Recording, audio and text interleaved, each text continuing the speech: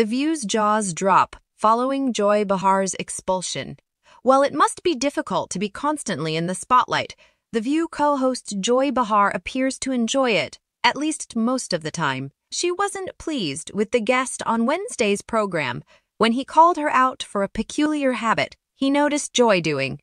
Later in the show, she is unsure whether she can accept to remain friends with him given his humiliating disclosure of the guest star's warm welcome. The View panelists welcome guest star Matt Rogers on Wednesday's broadcast.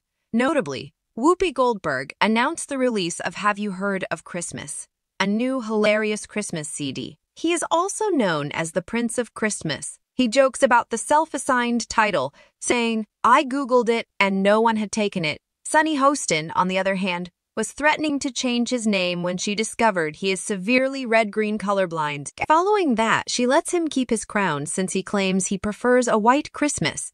While the majority of the panelists maintained their warm welcome, Joy Behar quickly retracted hers after the visitor chastised her for unseemly travel behavior. Joy Behar's introduction states that the last time he saw the View crew was in the Bahamas in 2022. Joy Behar had been sighted on an airliner during a trip last year, unbeknownst to her. While it's not uncommon for people to identify her, hearing someone abruptly discuss her habits in front of the View audience was unexpected. During the reminiscence of the trip, Matt states emphatically, "And I will say, Bowenty and I were in the second row of the plane and you guys were in the first row."